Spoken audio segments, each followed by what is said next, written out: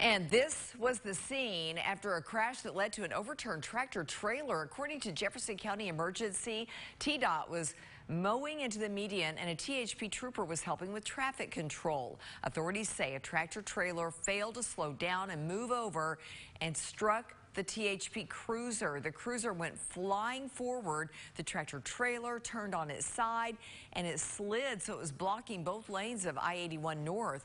No word on if the trooper was in the cruiser, and if so, how that trooper is doing right now. We're trying to find out. We'll bring you updates as we learn more. By the way, traffic on northbound I-81 is flowing again this afternoon.